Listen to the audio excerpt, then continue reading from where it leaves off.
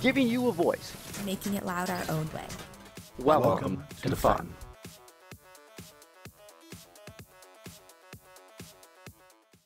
So now we're going to start our AMA portion of this show. So we've got ViperBots Hydra. For those of you who are just tuning in, ViperBots Hydra is team 7161, and they're from Texas, and they're a part of the ViperBots organization. They've been one of the top teams in Texas forever now, and they work with other teams, including Quad X and other ViperBots teams in one location. So can you guys give us a brief history of the ViperBots program?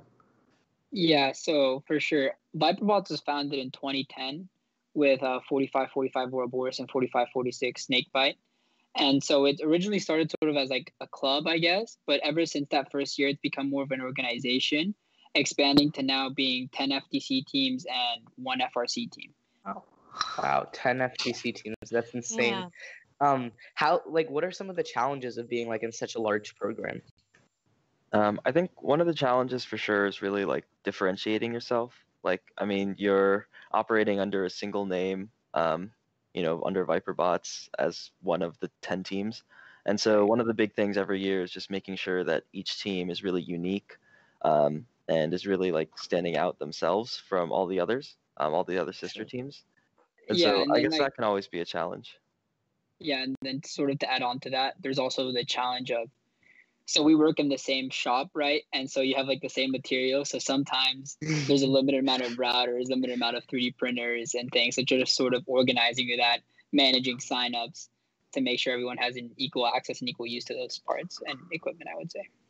So you guys are all in the same room together, all 10 teams in the same shop? Wow, that's and like the FRC 100 team. possible people all in the same area. Do you guys take shifts then? No, it's a lot of just first come, first serve, just stake out your land. Luckily, they're building. How many fields do you guys have? Like, how many fields do you get every year? Previously, we had 2. I don't remember if that's changing or not. We have a new facility that's being constructed right now, actually. Oh, nice. It was hopefully going to be done by end of August in time for the school year next year, but obviously with COVID, that has changed, and we're not exactly sure when that'll be finished. But I think they should still have 2 to 3 fields for all of our FTC teams, and they also will have a full-size FRC field for the FRC team. Wow. Awesome. Audience, if you have any questions, make sure to tag @FirstUpdatesNow in the chat, and we'd be happy to answer or ask ViperBots Hydra these questions. Next, our question is, how do you guys get rookies involved in your program? Yeah, so we get rookies involved in multiple ways in our program. So I feel like the main way a lot of people get involved, and sort of how I got involved, is that I have a friend who's already in robotics, and they keep telling me all these cool things about the competitions, about the challenges, and how fun it is. And like that personally made me really interested and want to try it out. And then also sort of, I think at our school, robotics is not really treated as like I said, a club. It's like more treated as of a sport. So we get Lettermans actually with like a big like first patch and like the ViperBots logo. So like if you wear that around school, like people will ask you like, hey, what's that, man? And like you can tell them and you can sort of spread that. That's awesome. And we also have like we have like 2 screens in sort of the main hallway at our school, which just shows photos of us at competition. Say like if you want to join, here's the application. And like So with that, do you guys get a varsity letter? I know some FRC teams have become an official sport. I don't know what it's like for you. So so you just don't get a letter automatically by being in. It's like a point system. But you can earn it. So you can earn it. Everyone can earn it. Yeah. Awesome. And do you think that having fluctuating team memberships is a positive or negative thing compared to like a team that's always been like the same set of members? I mean, I think it can go both ways. Personally, I feel like it's mostly positive though, where, if everybody's really motivated and you're working well together, then the team roster will really never change. Like largely for Hydra, the team roster hasn't really changed, with the exception of, new rookies coming in to replace people graduating. Just because we've become like a tight-knit group. And the mentors won't really come in and change rosters unless there's like huge conflicts, like personal issues or just relationship problems, that type of thing. And I don't know. I feel like it makes everybody even more motivated. Like, if they're not going to be putting out the effort, then, there's a chance they get moved. And so people are motivated to make sure they stay on the team that they're working with. Sure. So I feel like And that one thing I wanted to ask also was like, how do you guys like pass on knowledge from like the previous seniors into like next year's? Like, do you guys have any like code databases or like CAD databases or anything like that? Yeah, actually, at the beginning of every season, we have a rookie camp. Okay, That we do. And so each year, all the veterans in all the leadership in charge of the rookie camp will get together and we'll actually create a game inspired by like previous year's games. Right. And then task the rookies with, building a robot to compete. And, within that, we also give like basic CAD training, fabrication training with like shop equipment, basic like design principles, and like hardware basics, software basics, all these like marketing things, just to really get them geared up. So that's over the summer? Yeah, that'll be over the summer. That's actually happening right now with all of our rookies for the organization. Oh, awesome. And to add on to that, we also have like our past like software from years before if we want to show our rookies like, hey, like this is how we implemented like PID last year and just sort of teach them the concepts. And like last year we also sort of did CAD challenges from previous years and just like design a robot for RO1, you design a robot for RO2, and then we just all critique them, sort of weighed out the pros and cons of each design. Oh, cool. So at the end of this camp, is that when rookies decide which team they get filtered into, or is there like a whole interview process, or how does that work out? So there's an application process to get into the organization in the first place. And so, applicants are admitted based on a point system, based on, how well the mentors score their essays, score like, I think GPA is a factor, teacher and like previous coach recommendations if they were in FTC before and things like that.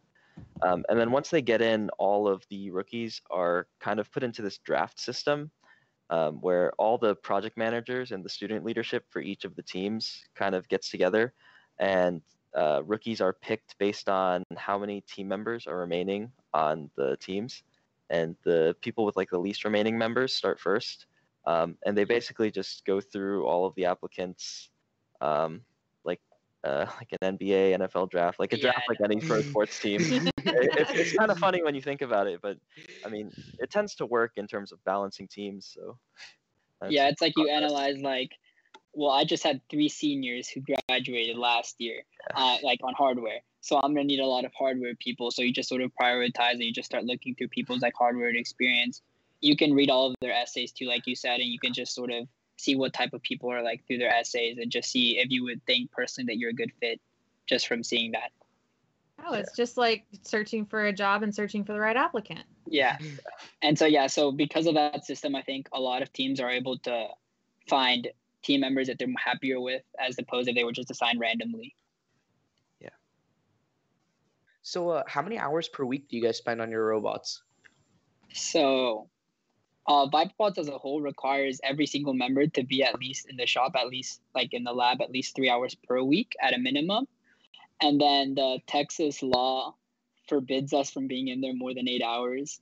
8 hours a week. Yeah, 8 hours a week. Oh, but yeah, wow. You can always take the robot home and work outside of it. Oh, like Okay. Yeah, sure. So you guys have probably a check-in, check-out process, probably. We have a fingerprint scanner to check in and check out. Oh my. Nice, fancy. Super legit people, folks, right here. Super legit. They have a punch clock. What does collaboration between your teams look like all the ViperBots teams? I mean, through the course of the year, there's it's kind of funny because there's very little like collaboration unless a team like really needs help with like figuring something out, or like they're pretty green and they're not really that experienced and they need help figuring out like how to string a lift or something, like especially like groups of rookies or like first year members. But aside from that, there's each team really acts as like their own independent body. Everybody kind of tries to stay out of each other's way. They don't really want to share too much information with one another just to make sure that everybody's unique. Oh, interesting. So pretty much. Another question is, I mean, I know like you guys have a really high rate of teams that go to Worlds, but like obviously every team doesn't make Worlds. So like what do those teams do like once the season is over? Or like before Yeah, like so between yeah. those teams, like after their season ends, they can pretty much just do whatever they want. So they still can use their budget from the season, and they can continue to develop the robot, just sort of seeing the meta. We've had people like teams who haven't qualified in the past just keep doing that. Or you can have the team just developing new concepts. So for example, like this past year, 11503 Hyperfang, after they were eliminated, they started doing something really cool with a differential swerve, and they had like a tiny little cardboard box on the differential swerve that just moved super fast around the field. So teams can just do that if like they don't qualify. It's just up to their own interpretation. So how And, does budgeting work? Because like how do you guys split funds? Do you guys fundraise for yourself? Is there like a general fund that each team gets? What does that look like? Yeah. So each team just as a general gets around $3,000 to spend per robot per season. And basically every member of ViperBots has to pay an initiation fee, so like a participation fee. And that's like 1/3 of the budget of the org as a whole. And then another third for our budget comes from school grants, district grants, state grants, first grants. And then the final third of that funding comes from fundraisers, which we have like a giant fundraiser around like late November, early December. And we just fundraise from there. But then those fundraise, like the money fundraised, is split evenly among the teams. I know you guys talked about having like routers and 3D printers and stuff. So like what tools do you guys have access to in your workshops? Yeah, so we have access to these 3 CNC routers. I think we have a few 3D printers as well in the CAD room. We have a room full of computers that all have CAD software, so they all have Autodesk loaded up. We can just go in there and CAD. Aside from that, it's kind of like standard bandsaw, horseback saw, drill press, Dremels, just the whole shebang. I think in the new building, I think they've added like a powder coat oven thing. Oh my god. Wow. I don't know if they're looking at laser cutters, but I think Mr. Allen mentioned something like that. He's our head cutter, but we'll have to see if that all pans out this year again. We have no idea what that's going to look like, but hopefully. Awesome. And so how do people decide between going to FRC or FTC? You guys have an FRC team, ViperBots Valor, and they've been very successful in the past. How do they decide between the two?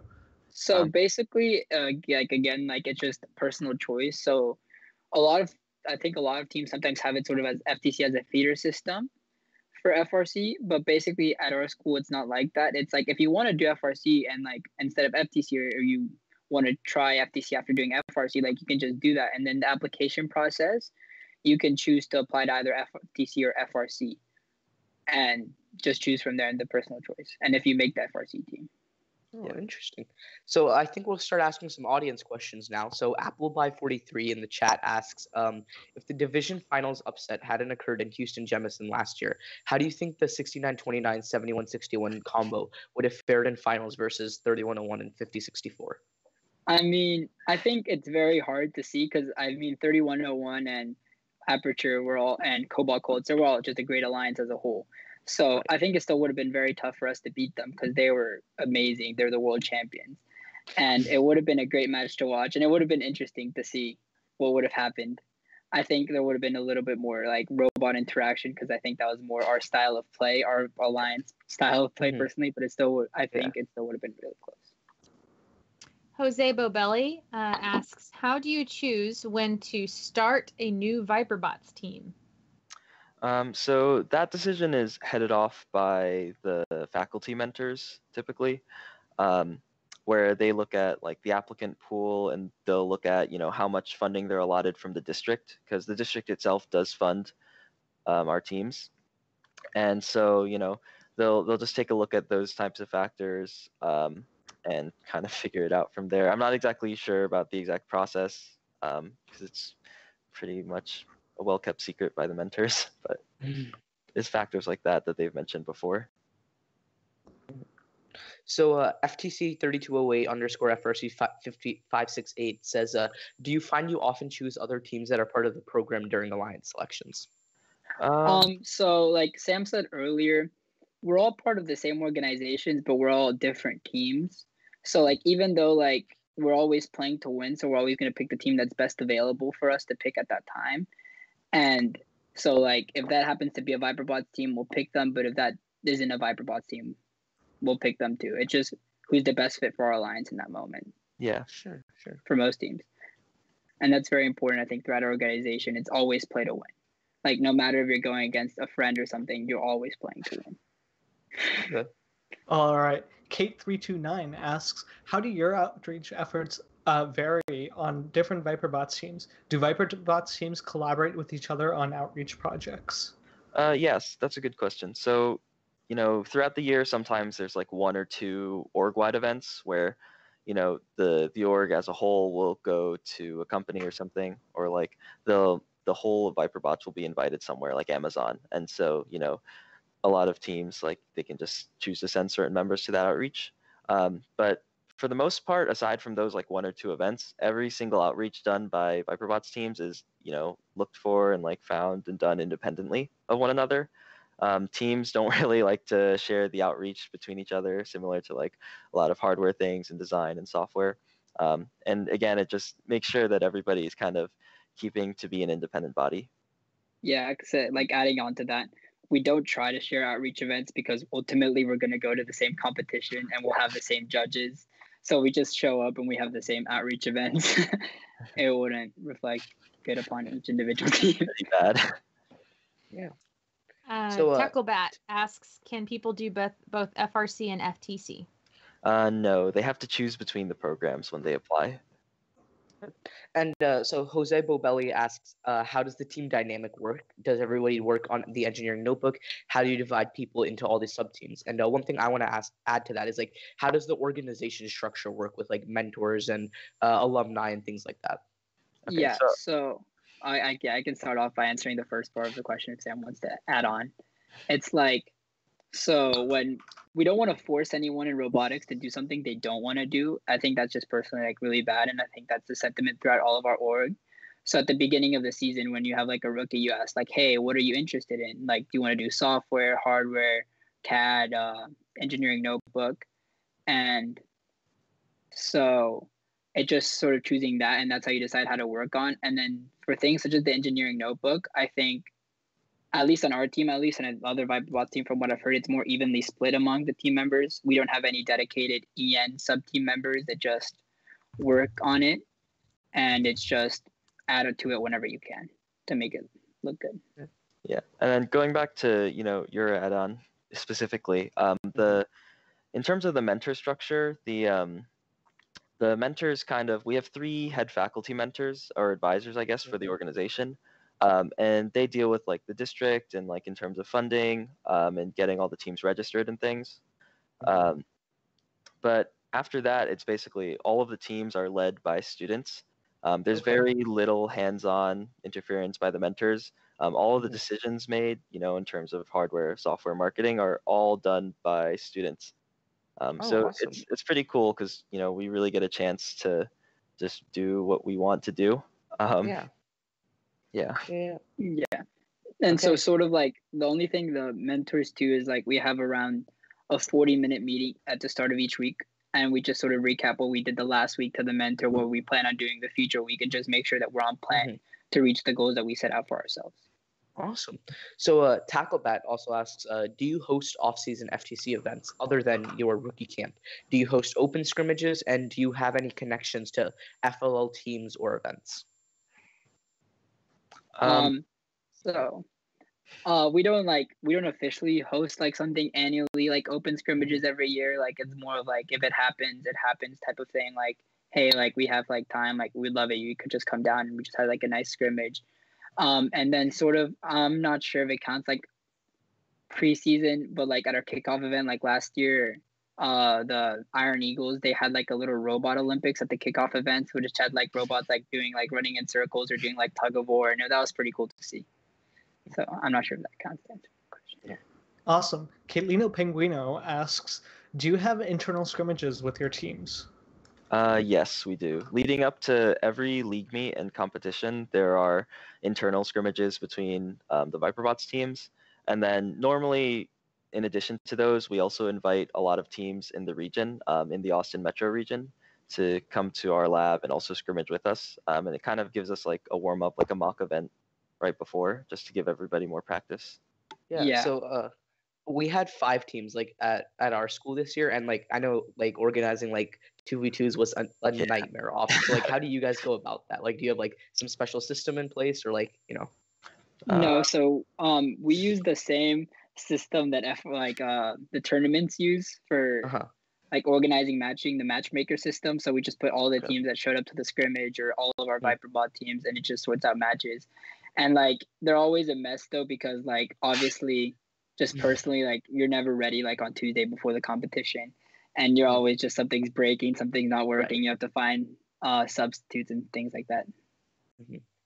Dano Elk asks, do the FTC teams try to compete at the same qualifiers or different? So Austin has it where it's a league system and all teams have to compete within the league system. So we all have to compete at the Austin Metro League within those 3 league meets, and then the championships later. But it just sort of varies if we're in the same division or not in the 4 divisions in those league meets. Cool. Steven Z 115 asks, how did you make your web slide so fast? And that's Steven from Gluten Free, just so everybody's clear. All right. And the next question, Brian Sachs 135 asks, what product does Alfonso use for his eyebrows? All right. That's gonna. Do you want to answer that? I don't use anything, man.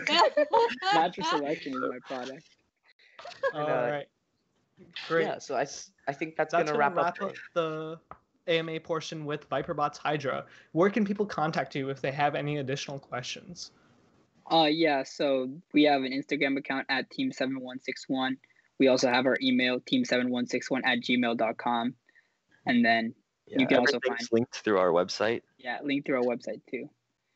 So, great. So now we're going to jump into trivia. So now it's time for trivia. We're going to have one audience member go up against Alfonso.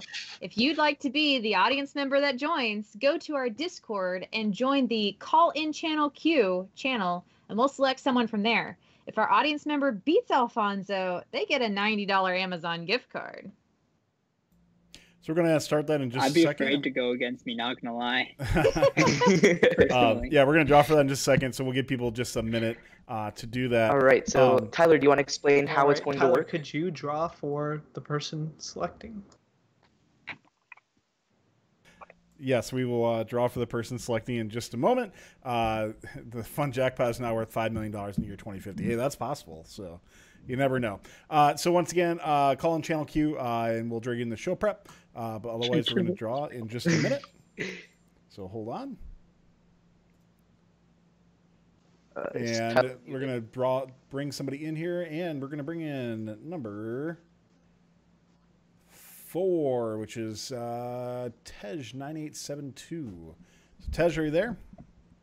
Yeah, I'm here. All right, awesome, man. Why don't you introduce yourself? And I'm going to assume you're on 9872. Yes. Perfect. Right. Is your name Tej? Is that it? Oh, Tej. Sorry. Tej. Okay, sorry, man. I just want to make sure we get that right on you. So, real quick, let's explain how trivia is going to work for everybody in the audience. Once again, if it does go to the year 2050, it will be worth $5 million. So just think about that little investment for the future for things. But you're going to have 5 questions that we're going to ask you. That a boss is going to be asking you. You have an opportunity to answer that question. If you don't know, you can pass, and we'll come back to it. However, if you pass a second time, that is going to be what we take. So once again, you can pass once and we'll come back again. Now here's a trick though, is that the tiebreaker, and you're going to be going against Alfonso here, is time. So if you're one of those people trying to type in stuff really quick, guess what? That's probably going to go against you. And by the way, we know when you do that. So once again, answer as quickly as you can as we'll go through with trivia coming up here. So with that said, sorry, Tej, is that correct? Tej. Tej. I'm horrible with names. I'm sorry. Just like Elon, Island, and everybody else out there, right? So, all right. So, Abbas, are you ready? We're going to ask that Alfonso takes off his headphones, by the way, so he can't hear anything for these questions. Tyler, can you hear me? Yep, I can hear you. All right. Here. So hold on. Alfonso, can you take off your headphones? I gotta make sure Alfonso is or is not able to hear. Perfect. All right. Then we'll give Alfonso a big wave as we go through. So take it away, Abbas. All right. In Relic Recovery, what was the most amount of glyphs scored by a single team in Autonomous during a match? 6. Okay. What is the name of the second FTC game? Pass. Okay. What was the official name of the gold cube and silver ball scoring elements in Rover Ruckus?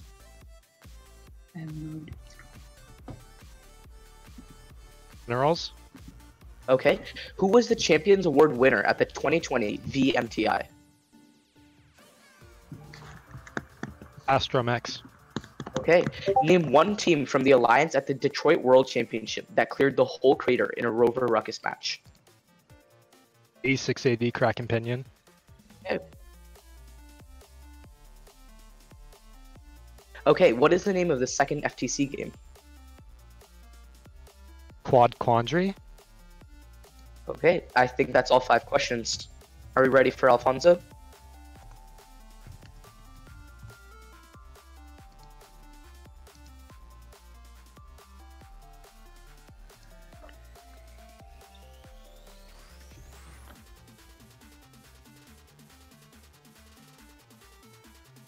Yeah.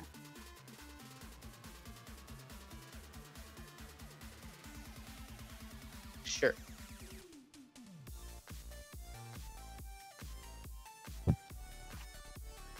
Okay, Alfonso, in Relic Recovery, what was the most amount of glyphs scored by a single team in Autonomous during a match? 6. What is the name of the second FTC game? Oh no. I don't know. Skip. Okay, what was the official name of the gold cube and silver scoring ball scoring elements in Rover Ruckus? Was it not gold and silver? Wait, what? Alright, skip. Okay, who was the Champions Award winner at the 2020 VMTI? Oh, it was 8644 brainstormers, right? No. Okay, name one team from the Alliance at the Detroit World Championship that cleared the whole crater in a Rover Ruckus match. 11-11-5 gluten free. Okay. So what is the name of the second FTC game? I don't know. Okay, that's your Yeah. second pass. What was the official name of the gold cube and silver ball scoring elements in Rover Ruckus? Sit. Trying to think. Yeah, I always call them gold and silver. Okay, that's never time. Oh. All right, let's go through these one by one. We'll go through the answers. Gosh darn it. One by one, we'll go through the answers on hard. here, and we'll go on through. I'm going to read these off just for sake of time on here. So, first question. In Relic Recovery, what was the most amount of glyphs scored by a single team in an autonomous match?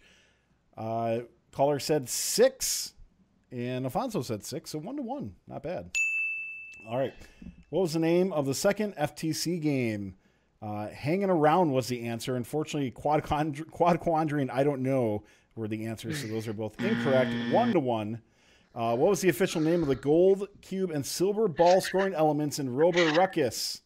A caller said Minerals, and Afonso said, I don't know. Has a lot. And guess what? Minerals are the correct answer. 2-1.